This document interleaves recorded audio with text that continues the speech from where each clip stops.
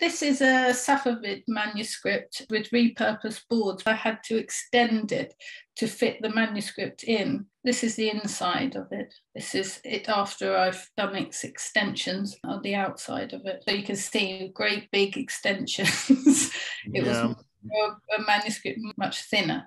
How does it work exactly? What goes on top? Why do they almost always have this sort of flap of this shape? Is it functional? It's to protect the foredge of the book. So you have a sort of foredge strip with joint spaces, and then the envelope flap or the lissan comes over and it goes underneath the front board and fully protects the binding. So it's all practical. But this, I think, is to protect sacred text, to stop anything getting inside or damage to the front. I think that's why they differ, because our sacred text didn't move. These were traveling sacred texts.